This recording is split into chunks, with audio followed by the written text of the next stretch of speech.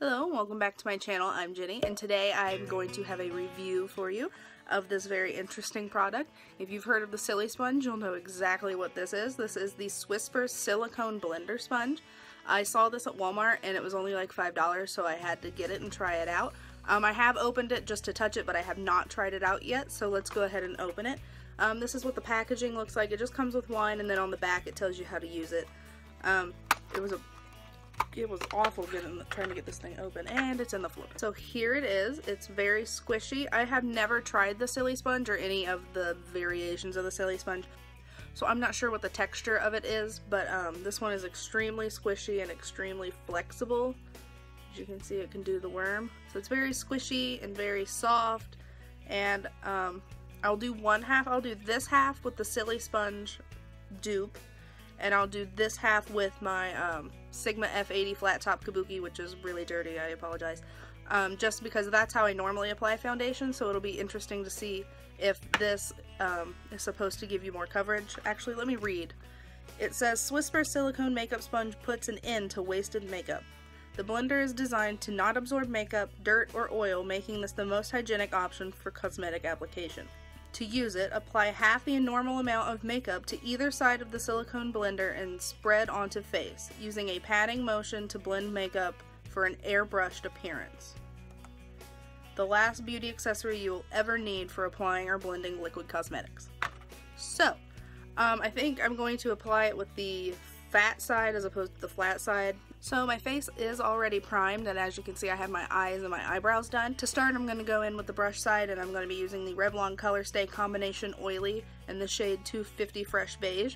And how I do that is I just take it and put a small pump on the back of my hand, and then I just dab it onto my face. I'm also going to use this sponge thing, and I'm going to try to apply concealer with it too. We'll see how that goes. So here goes the brush.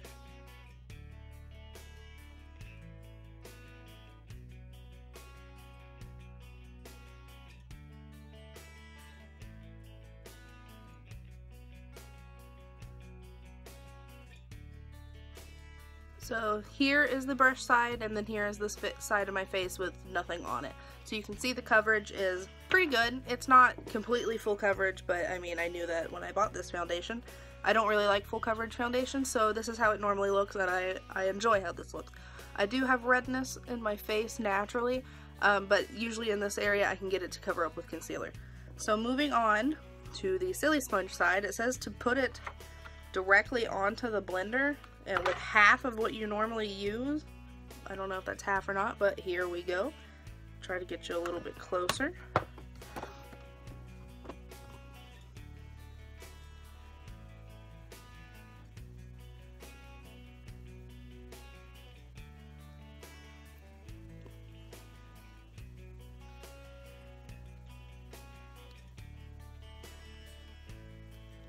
So it says to tap too.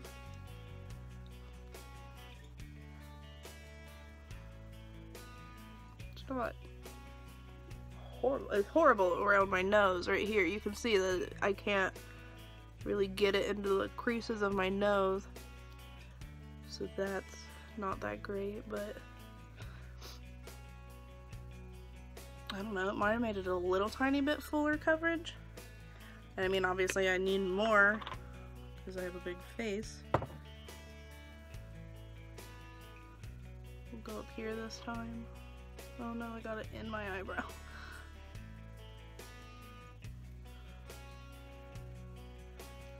Maybe this would be easier if I didn't do my eyebrows already, because I could go ahead and kind of get it in my eyebrows and then not worry about it, because now I have to worry about going around them.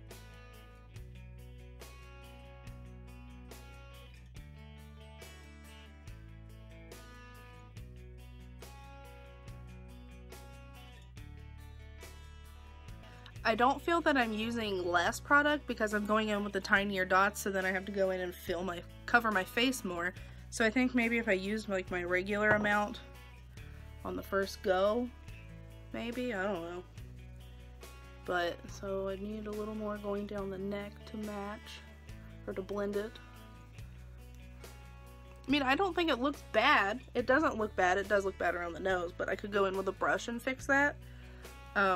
But that just kind of makes an extra step as opposed to, you know, just being able to blend it out with this. If you are wanting like a cleaner option, this would totally be the route to go, because you can just run this under hot water with some soap and it cleans up perfectly, as opposed to a brush or a sponge that's going to kind of soak everything up, soak up oils and face gunk.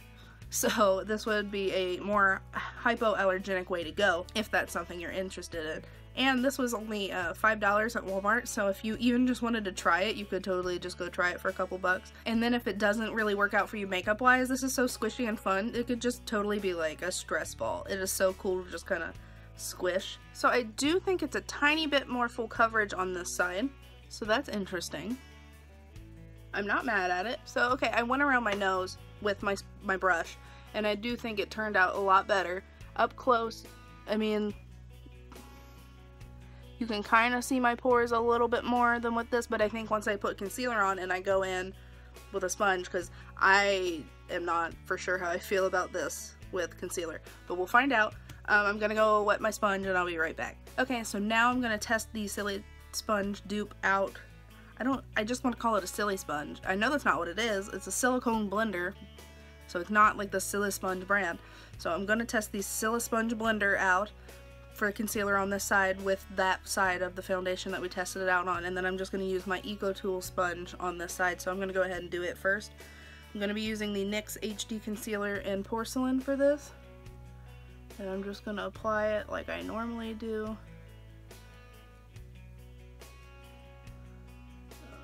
The nose is going to be hard, so I'm just going to go ahead and do the nose with my sponge.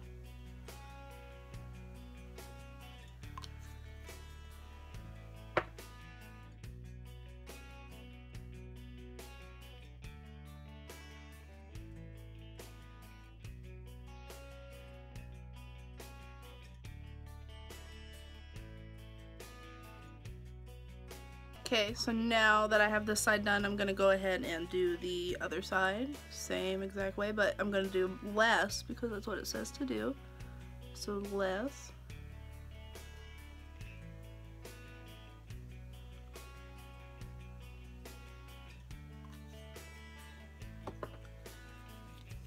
Now just going in, patting it in.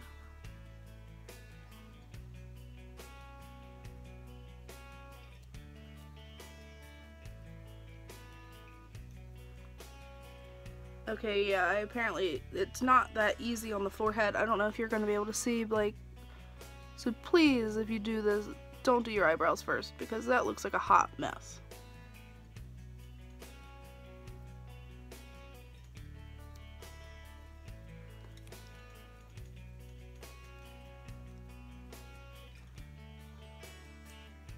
Okay, so here, oh, hold on. So here is the difference. I don't hate the way this blended out. I think it blended out fine. Like, it looks okay, it does, but I think this looks a little more smooth and a little more clean as opposed to this. And the forehead part, now that I'm looking at it, looks absolutely awful up close. Like right in here, it just kind of looks cakey and bad, so I'm not sure about that.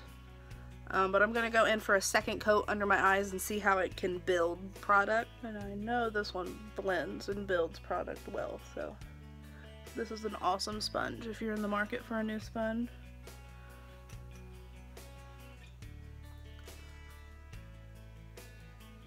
Whew, that's a lot of product. Oopsie. Okay, making it work. This is good for, like, if you are cleaning up eyeshadow. This is like a really good sharp edge, as you can see. It like cleaned it up real sharp and nice.